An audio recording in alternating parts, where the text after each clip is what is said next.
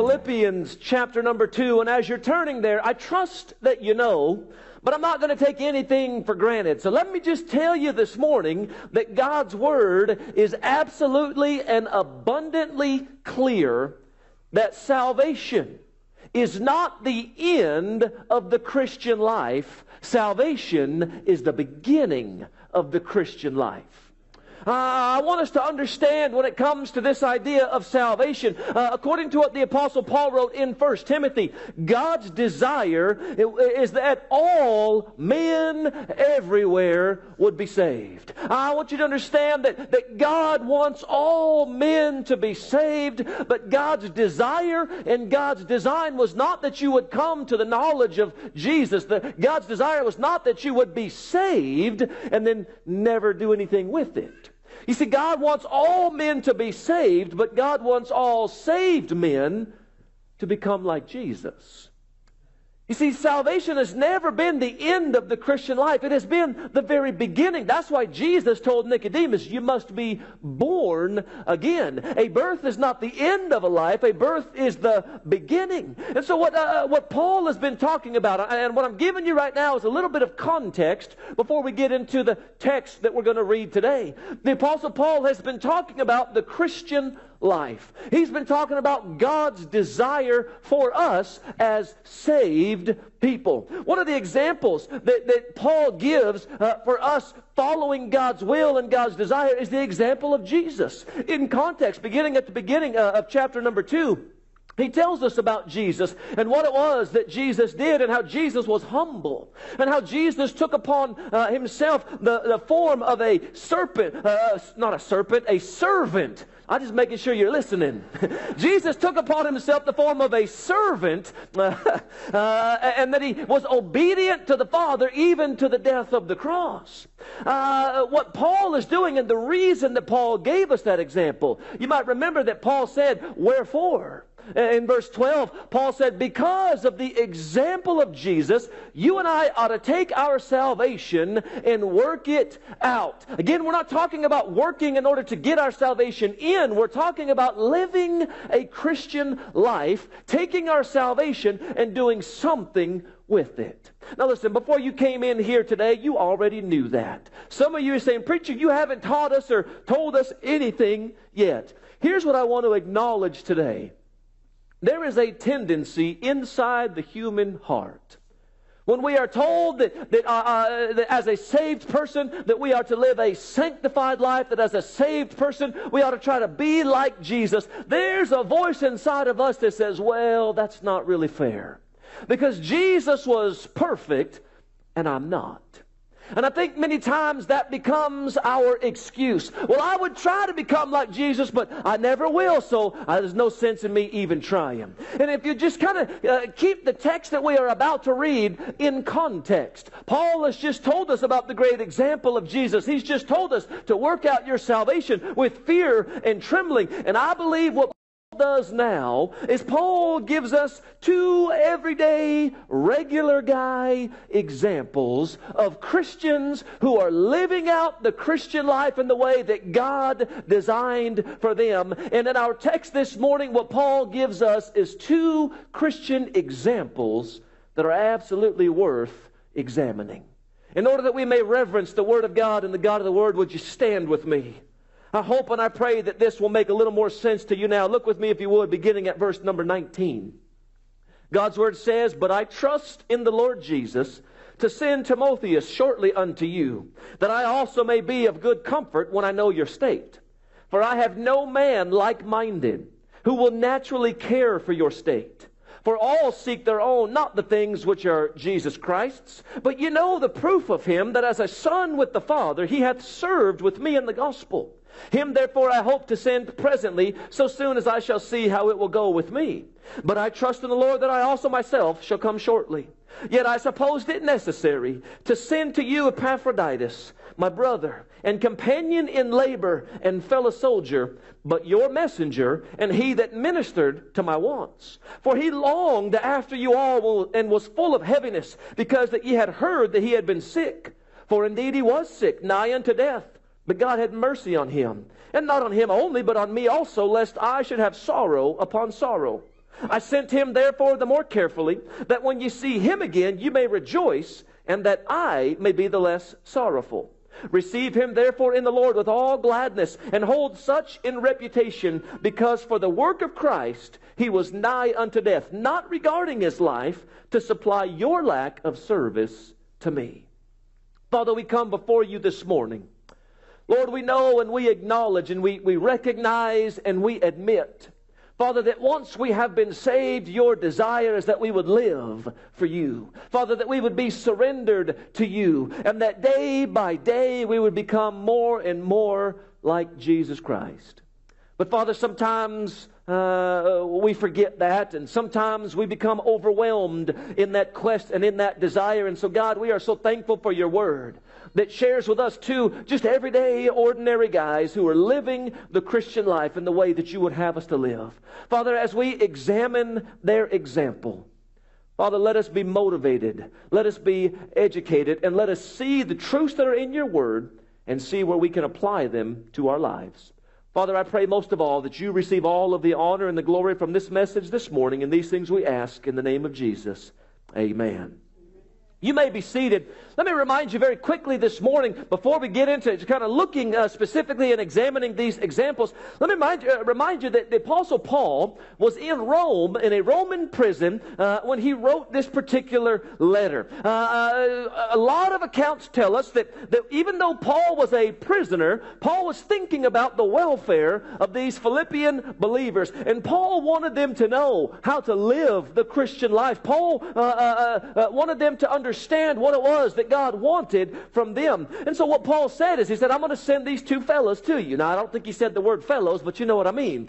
Paul said, I'm going to send Timothy to you, but I got to wait and see how things shake out with me. So I'm going to send Timothy shortly, but I'm sending Epaphroditus to you immediately. It's believed by most that Epaphroditus was the one that actually carried the letter, the book of Philippians.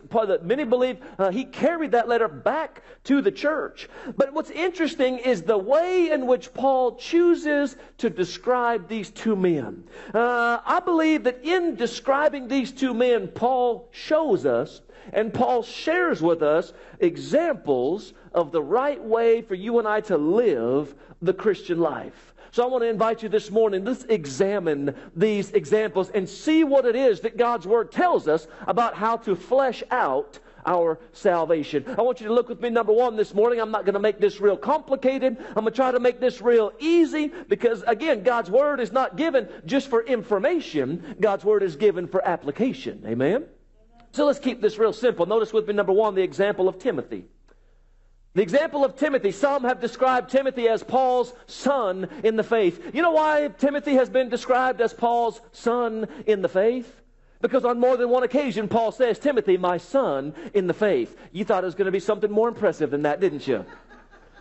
But Paul, as he begins to describe Timothy here, he says there in verse number 19 that I trust in the Lord Jesus to send Timotheus shortly unto you. And then Paul begins to describe Timothy a little bit. And I've chosen three words to try to summarize what Paul was saying. And I want you to follow along with these with me this morning and understand that when Paul described Timothy, Paul said that Timothy, number one, was a sincere man.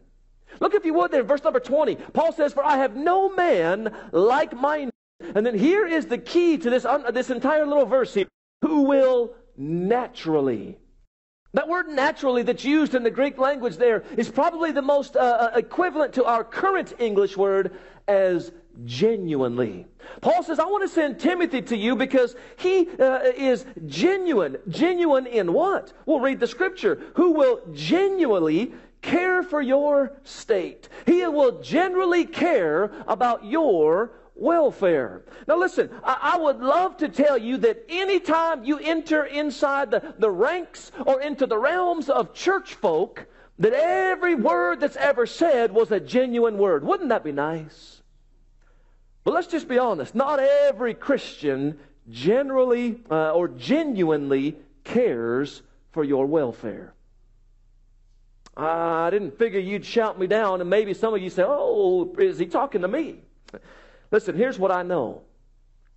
Timothy, Paul said, was a man that actually cared whether the believers in Philippi were growing in Christ, actually cared whether they were joyful in Christ, actually cared whether they were following Christ. Some of you say, well, preacher, what do you mean actually cared? I thought everybody actually cared. Listen, one of these days, just pay attention even inside a church house. Now listen, I'm not shaming anybody. I'm just making a generalized observation. The old adage probably holds true that if the shoe fits, wear it, right? Some say, preacher, you're about to step on my toes. If I am, move your feet. Amen? You ever paid attention on any given Sunday? And people say, hey, brother, hey, sister, how are you? That sounds like a genuine question. But you ever notice some not quite so genuine responses after that?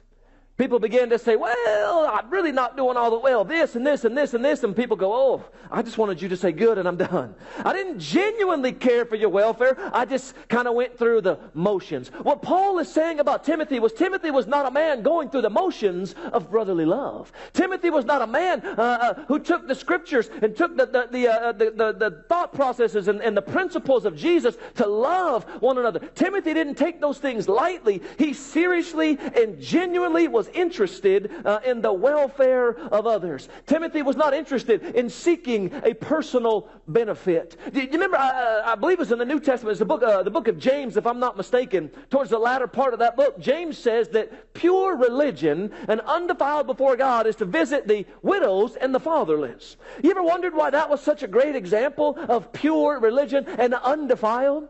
Because widows and orphans had nothing to give you back in return. But James said, if you want to know what a sincere Christian looks like, it's one that doesn't say, I want to be friends with you because you've got something that'll benefit me. I'm going to call old brother so-and-so, make sure that he's doing good after his surgery because I need to borrow his lawnmower next week. You know what I'm saying? Paul said Timothy was one who genuinely cared. Paul and Timothy spent a lot of time together. And we gather that they probably conversed. I don't know from what, you understand that Timothy was with Paul when he went to Philippi the first time. I don't know from what they sat down and said, I wonder how old so-and-so is doing. He's got the bum leg, and I wonder how well. I don't know the specifics, but the principle is simply this. Timothy was a man that was sincere. He really cared about other people, specifically those in the church at Philippi. So here's the question I ask of you this morning. How genuine is your interest in the welfare of others? Are you genuinely interested in your brothers and sisters in Christ, or are you only interested in what they can do for you? You see, a real true follower of Christ, a real true servant of God will be sincere in their care for others. Friends, I want to encourage you. Care for one another. Love one another. Bear one another's burdens. Prefer one another. But not as a ruse and not as a show. Sincerely. Amen? I want you to notice the second way. I'm not going to spend a whole lot of time on any of these this morning, but I want you to notice the second way that when Paul described Timothy as he was living out his Christian life, he said Timothy was a man who naturally cared for your sake. He was a sincere man. But notice with me in verse number 21, Timothy was a selfless man. Paul makes a statement here that's very interesting. Paul says, for all seek their own, not the things which are Jesus Christ's. I spent a lot of time this week studying out that one little verse, trying to figure out what is the specific that Paul was talking about. I don't think for one second that Paul was saying that there is no other human being on the face of the earth that is serving Jesus Christ. I don't think he was kind of like Elijah when he said, it's me and only me. I'm the only one left, God. I don't think that's what Paul was referring to here. But I think that Paul was stating that there were quite a few people who, when called upon and when it came time to do a service for the Lord, chose rather to do a service for self. Now again, this is a little bit of speculation, But some have argued that maybe what Paul was saying, remember he just said, I plan to send Timothy to you eventually.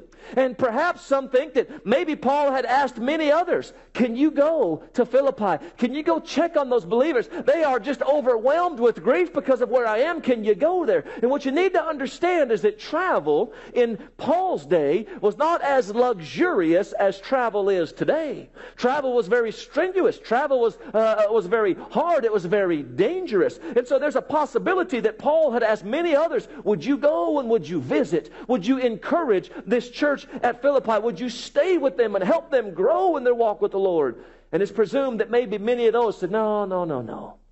I don't want to go do the work of the Lord because that doesn't really fit in my plans. You see, at some point in time, what we need to understand about our walk with the Lord, Jesus made it very plain that your Christian walk must include some self-denial. Paul said Timothy was a man who put the interest of Jesus Christ above his own. Let me try to make this just as plain and simple. And understand, I'm not taking anybody to the woodshed. I'm not here this morning to make you feel like you've been to the principal's office. I'm just here to show you some principles from the Word of God. But I want you to understand this truth. The Christian life has never been about doing what I want to do. The Christian life is about doing what Jesus wants me to do. It was Jesus himself that said in Matthew chapter 16 verse 24, if any man will come after me, let him deny himself and take up his cross and follow me. Friends, Albert Barnes, Bible commentator of a long time ago, speaking of the Christian life, said that every Christian must be willing to sacrifice their own things, to deny themselves of ease, and to be always ready to expose themselves to peril and want if they may be the means of advancing Christ's cause. You see, when Paul described Timothy, he said, listen, there's a lot of people that say, no, I can't go do what you need me to do. I can't do Jesus' work, because it just doesn't really fit into my schedule. But old Timothy was a selfless man. He was a man that said, I'm going to put the interest of Jesus above the interest of my own. Friends, I want to ask a question, a rhetorical question. For those of you that do not know what a rhetorical question is, that means don't answer out loud. Amen? But friends, if your life would look any different, let me ask you something. Would your life look any different if you put the interests of Jesus above the interest of your own? If you say, yeah, my life would look a lot different if I would put Jesus first and instead of myself first. Friends, if that is the case, can I just encourage you? Be a selfless man. Put the interest of Jesus above your own. Is it easy? No. Is it worth it? Every time.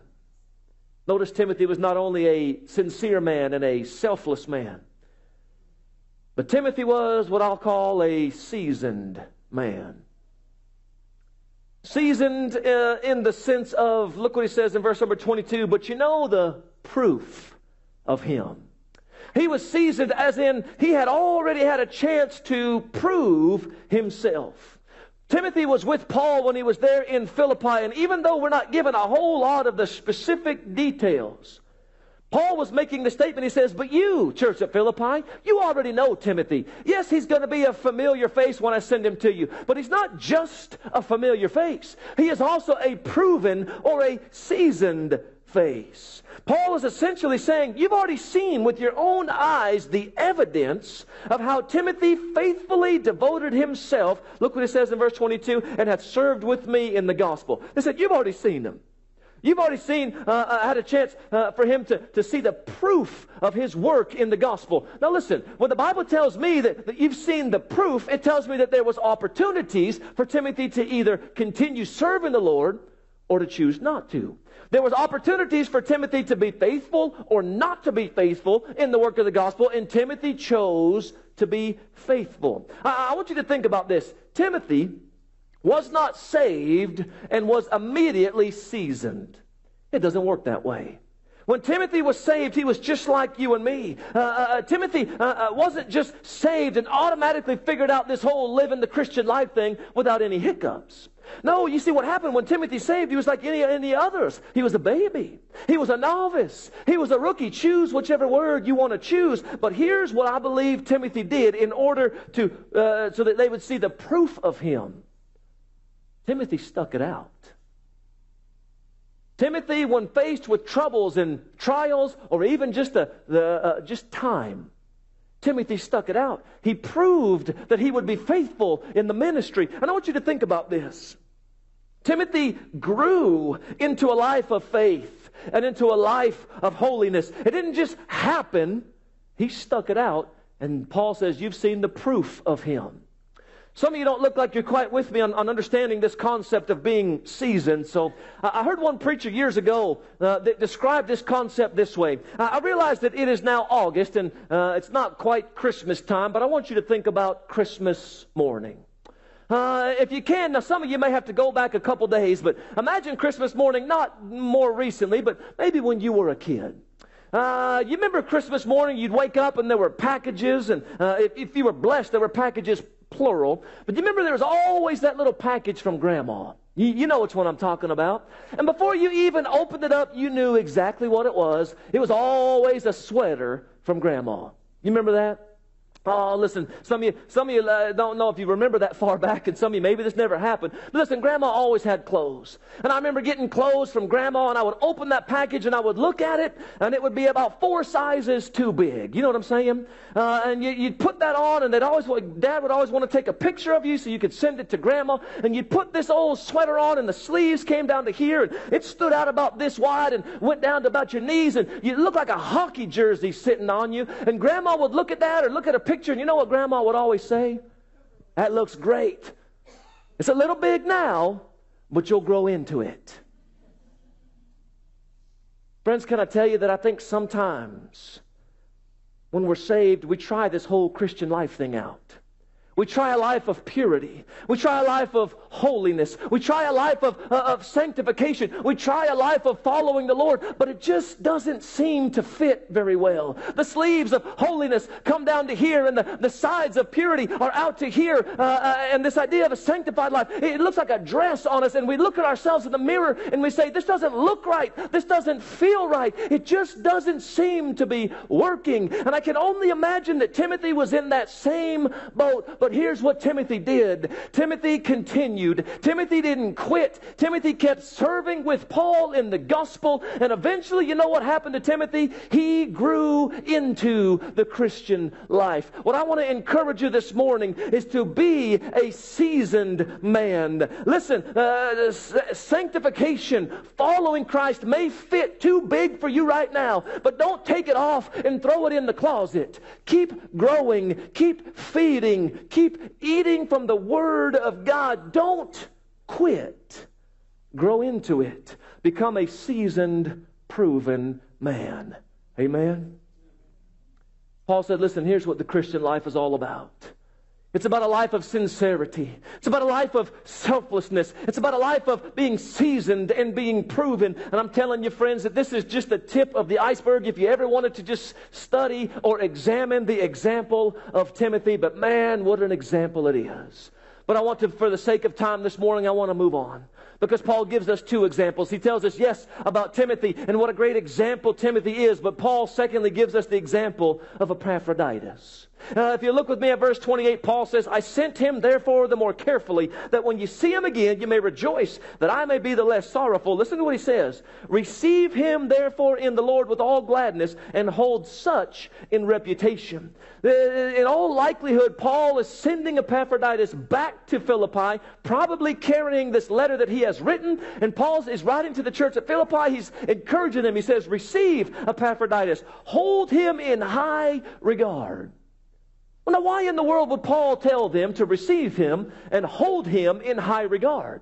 Well, it's based on the description that Paul gives us, another example that is worth examining. When you look at this person, this example of Epaphroditus, go back to verse 25, and what I want you to see is that Epaphroditus was a serving man.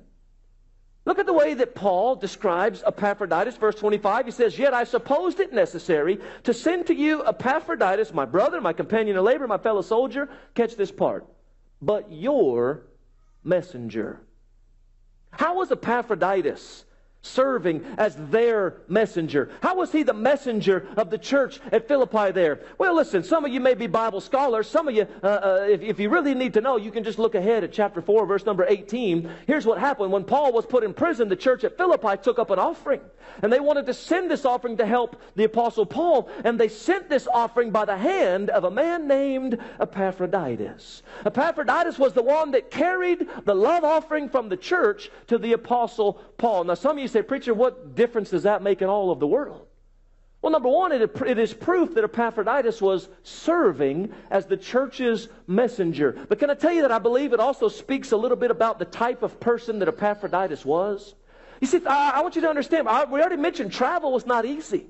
Travel was dangerous. And so there's a couple things. Number one, it tells us that Epaphroditus was probably a brave man. It took courage to travel anywhere. It took courage to be associated with a prisoner in Rome. And Epaphroditus was proven to be a brave man. He said, I'll take the offering from Philippi to Paul. But I also think that it proves the point that Epaphroditus was a trustworthy person. I want you to think about that for a moment. Church took up a large love offering. They didn't send Epaphroditus with a debit card. You know that, right? They didn't send him with a cashier's check. They probably sent him with a bunch of cash.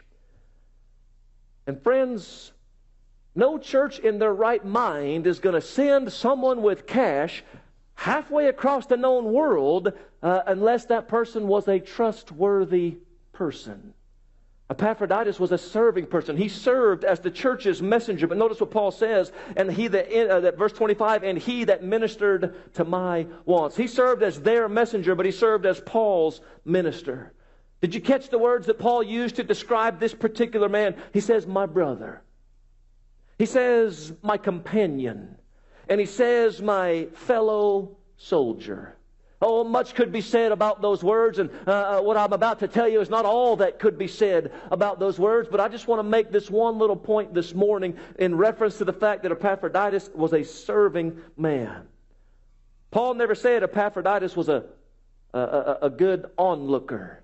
He never said Epaphroditus did a really good job at sitting on a pew and making sure it didn't float in the air. He never said that Epaphroditus did a really good job of just sitting there looking pretty. No, he said Epaphroditus was my brother. He was my companion. He was my fellow soldier. You know what those words tell me? Epaphroditus was a man who worked for the Lord. He did not sit on the sideline and watch Paul work, but he got in, he got his hands dirty, and he labored together for the work of the Lord. Friends, what does that have to do with you and me today? Well, let me make what I believe to be an obvious point even more obvious. God's desire for you is not just to sit on the sideline. God's desire for you is to serve Him. To serve Him with gladness, to serve Him with a sincere heart.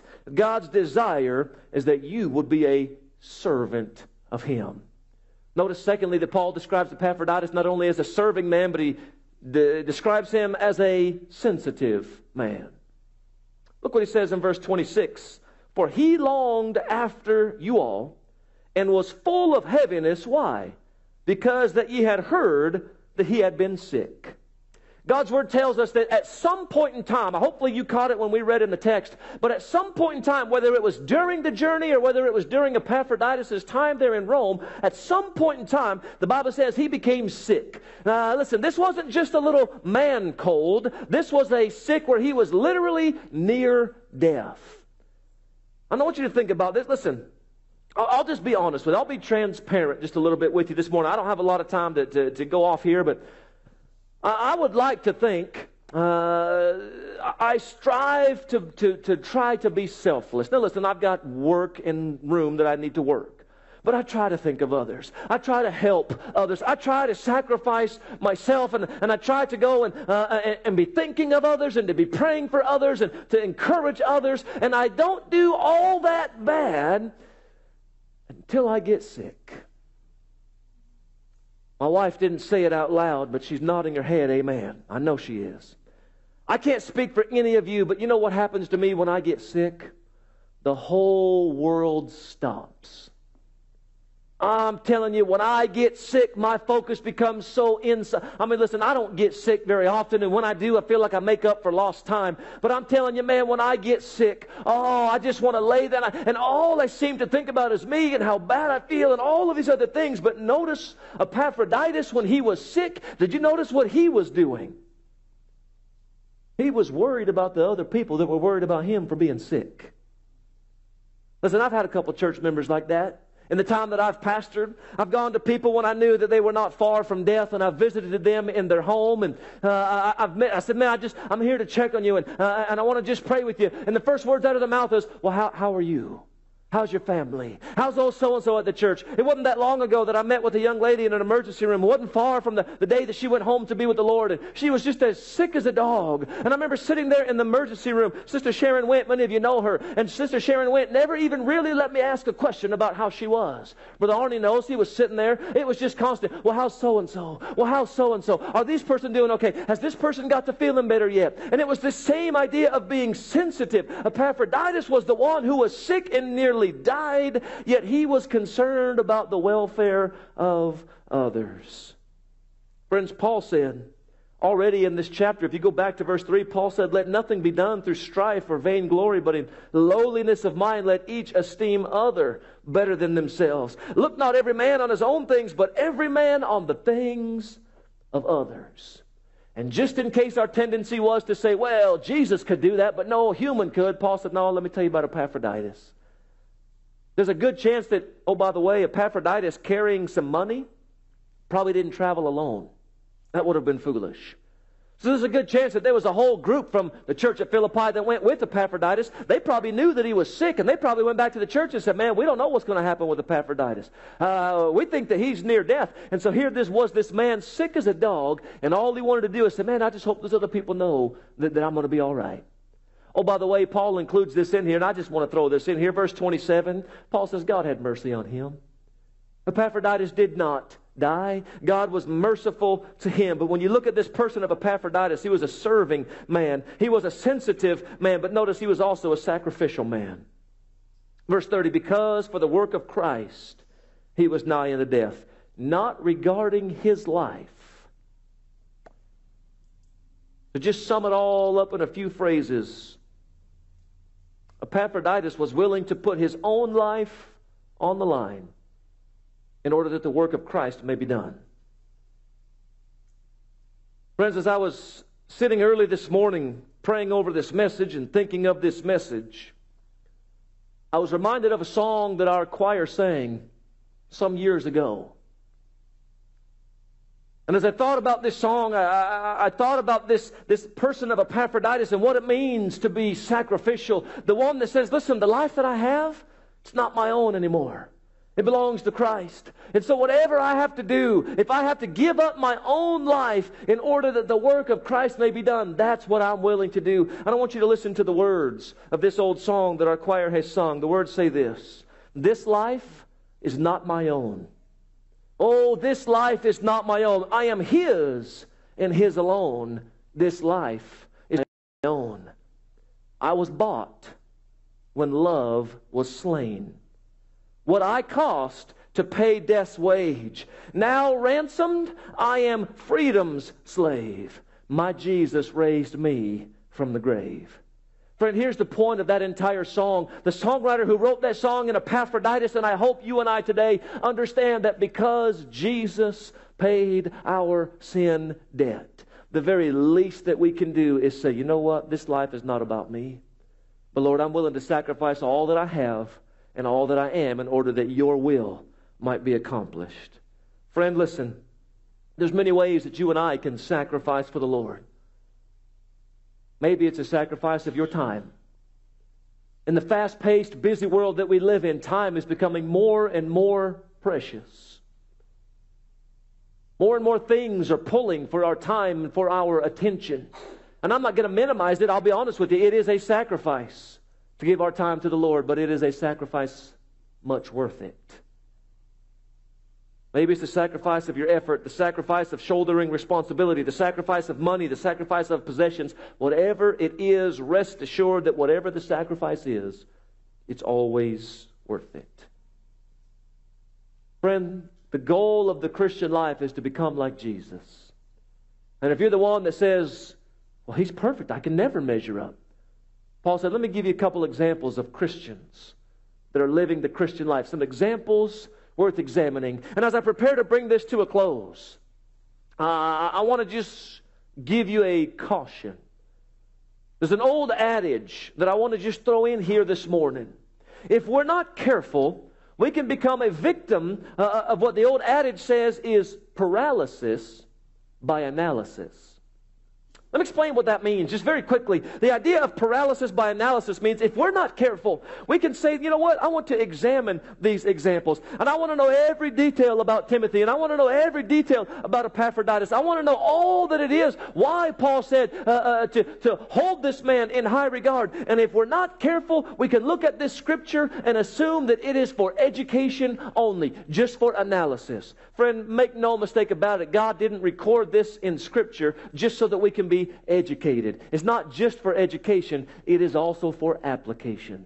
And I want to encourage you this morning, don't just look at the Word of God and say, oh, well now I know what the Christian life is supposed to be like. The idea, friend, is to apply the Word of God. So how do you summarize all of that? Be sincere. Be selfless. Be seasoned. Be serving. Be sensitive. And be sacrificial. Some, as our song leader and our pianist come, some this morning may say, preacher, why would I do that? Simply put, because that's what Jesus wants from us. Because Jesus is the one that died for us. As the song that we are about to sing says, because Jesus paid it all, and all to Him I owe. Friend, this morning, if you are saved, if you know the Lord Jesus as your personal Savior, I want to encourage you to live the Christian life. But friends, if you're here this morning and you don't know Jesus as your Savior, if you've never had a time where you have been saved and where you trusted Christ, then I want to encourage you this morning, become a Christian. Be saved. I'm going to invite you to stand. I'm going to say a word of prayer.